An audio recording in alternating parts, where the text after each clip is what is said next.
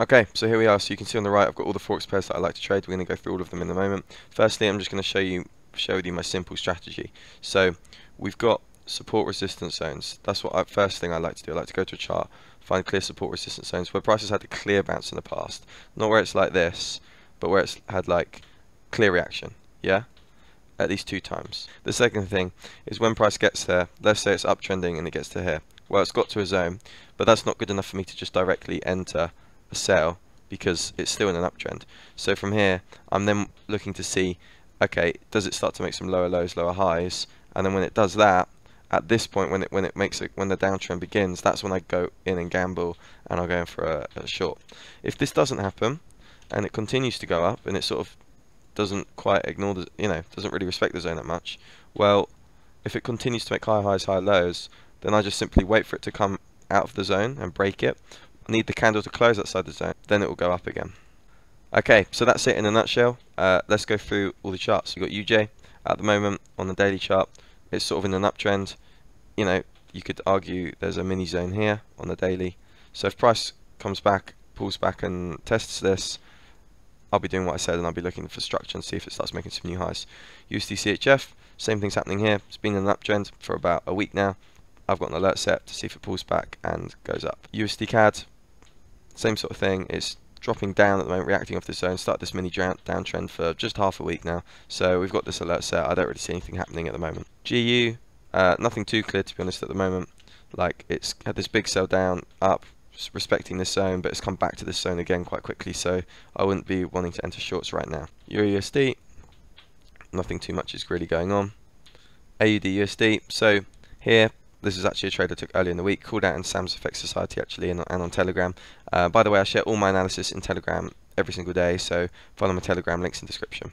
This was a trade we took in AU, and simply break and retest. Like, price was in this downtrend from the end of January. It's now the 8th of February right now. When we took it, it was the 7th of February.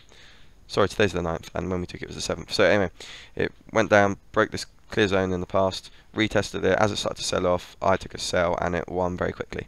So well done for those of you that took it. Euro New Zealand dollar, nothing here. Euro JPY, nothing here really. It's sort of not really making its mind up what way it wants to go. It looks like it sort of wants to go up, but it's also had this downtrend, sort of middle of January to the end. Euro GBP, again, nothing too, like, there's not a clear trend at the moment. It's been ranging for a bit, so I'll probably ignore that. Euro CHF, nothing too clear right now. Euro CAD, it's come down in this downtrend. It's sort of stalling at this zone, so this would be a good one to try and find some shorts, but I wouldn't want to be shorting from here into this zone because it's been struggling to break this zone and make new lows. I'd like to see it break and then do something like that. Euro AUD, nothing here. You could draw a zone here for sure on the H4. And some of you just like to short off a zone, in which case this is a trade. But for me, I probably want to see a bit more structure change. So maybe here, if it goes down, fails to make a new high, makes a new low, then I'll be loving to short that. Okay, GM, nothing too obvious here. It's been ranging for quite a while. It's been in a mini downtrend, but again, so that wouldn't be something I would want to buy. I would want to be looking for something like this. GJ, it's been in this mini uptrend now since last week. Nothing too obvious is going on for my liking.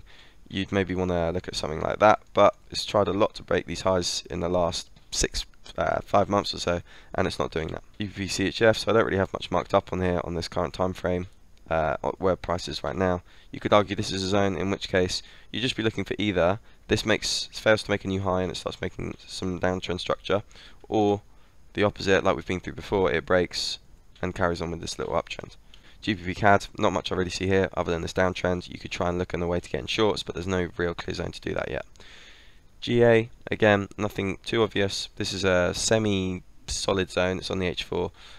If it starts to come here, go deeper, and starts to show bullish pressure, well, it is in an uptrend, so that's something I'd probably look to buy rather. And I've got it tagged red just to keep an eye on it. Let's go to the daily for this. CAD's JPY. That's a nice strong zone, but it's really not showing any bearish pressure yet, so we're going to see how this one starts to play out. In fact, CAD JPY I'll tag as red just so I know what's going on. CAD CHF, we took shorts on this yesterday. It's not really gone to plan so far. The reason I took shorts is because it's come to a fairly strong daily level, and it started to sell off. I didn't wait on this one for a particular trend structure. I was expecting the uptrend to continue, or you know, thought it was likely.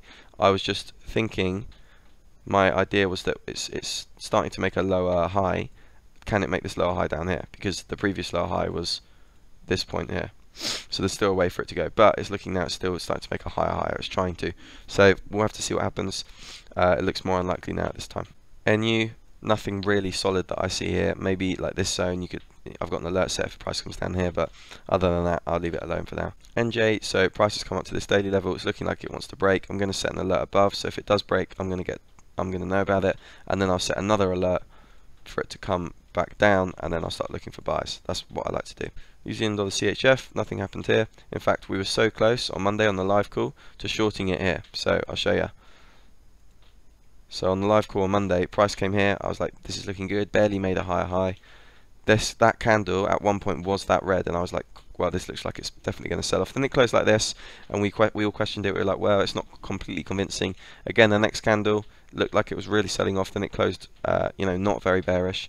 So I was very close to entering a short, so close to calling it out, and I decided against it. And then in the end, it's good because it just shot up. And that's why I really emphasize like waiting for the candle closure, because a lot of the time, even with like 15 minutes to go on like an H4 candle, it's giving the signal that, oh, like here, like it's super bearish, and then you watch it close, and in fact it's not.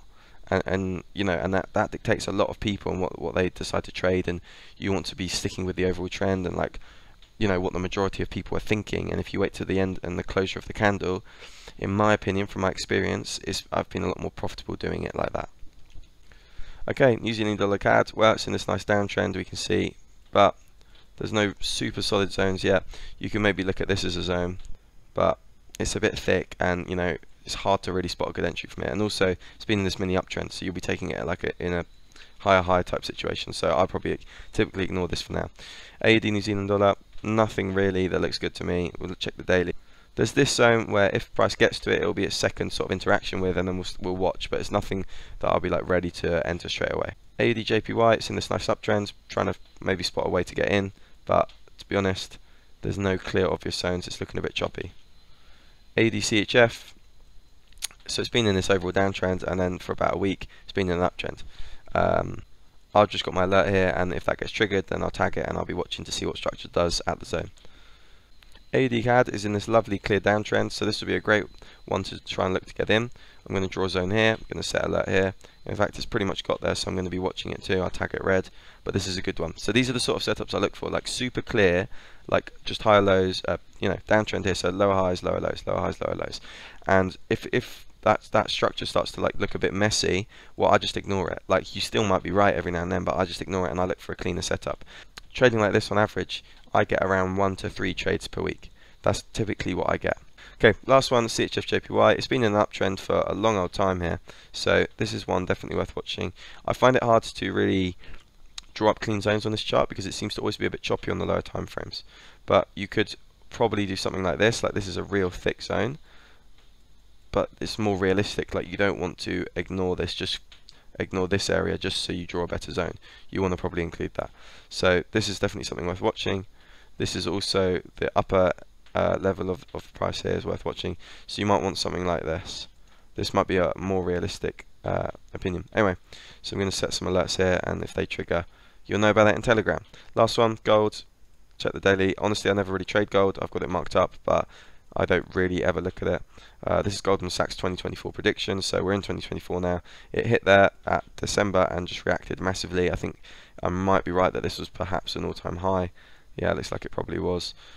So yeah, I'm just watching gold. It's ranging a bit, not a lot's really happening. If it drops down here, I'd probably consider buying, but we'd have to see how price got there. If it went straight down and was pausing, but if it was, you know, proper downtrending structure to there, then it'd be less likely I'd take a buy.